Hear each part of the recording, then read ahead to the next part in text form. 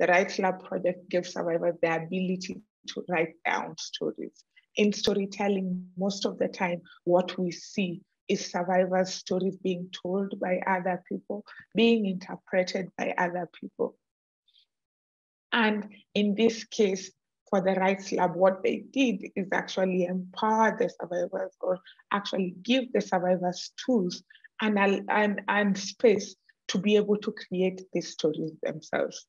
The truth is, challenging power dynamics, especially that allows the inclusion of survivors, requires that those with power hand over power and not hand it over as an act of pity, but as an act of justice. It's an acknowledgement that the power that some of us hold comes as a result of privilege of where you were born, what you had access to, what knowledge the system considers valuable.